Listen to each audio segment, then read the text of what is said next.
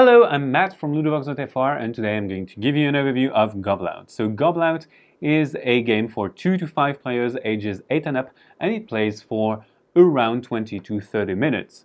In this game, you play as a goblin clan leader, and the king has died and the throne is vacant. So you try to take his place, and you're going to do that by either playing 5 prestige cards, giving you 1 point each for a total of 5 points, or you can eliminate your opponents by knocking their teeth out. If a player has no more teeth, they are out of the game. If you are the lone player, you are declared the winner and the king of the goblins. You're going to do that through an army of goblins, which are cards that you can play thanks to your augury dice. The game is played from a player turn to another until one of the endgame conditions is met. So on your turn, what are you going to do? The first thing that you're going to do is discard and draw cards. So you may discard cards that you don't particularly like and draw to hand size, which is 5 cards, and then you move on to the next step. The second phase of my turn is the die phase. I'm going to roll that die, and the die has different sides with different symbols and colors, which are the cards that I may play. So I will roll the die, and if I do not like the symbols and colors of the card, I may pay one tooth to put it on the side of my choice, meaning I can play either red cards or white cards. I have a lot of red cards, so that's good for me. I'll play 1 warrior, I will deploy it, and then I may move on to my attack step.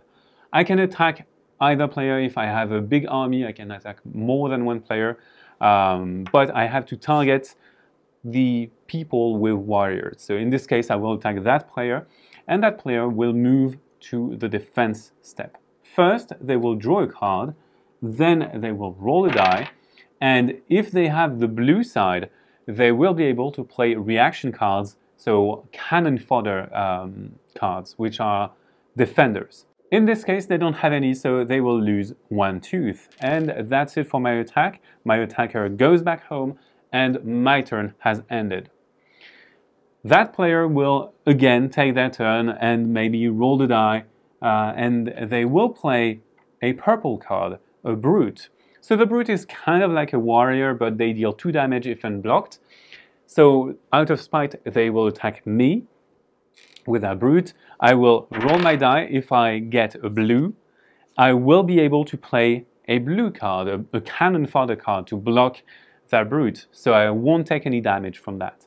And the blocker and the blocked creature are both going to be put into the discard pile. After the attack phase, we move on to the next player, and so on and so forth. So we have special cards in the game. So we have like dual cards. This super goblin may be an attacker or a defender. We also have the white cards. We may play only 1 white card each turn, and this is if we get the white. These are the prestige cards. They give you special abilities sometimes, but they most of all give you 1 prestige point. And the prestige points are going to help you win the game. If you have 5 of them, you simply win the game.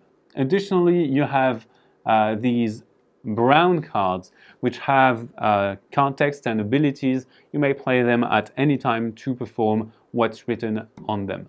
For example, this one destroys all the warriors of 1 player, which allows you to kind of defend yourself in another way.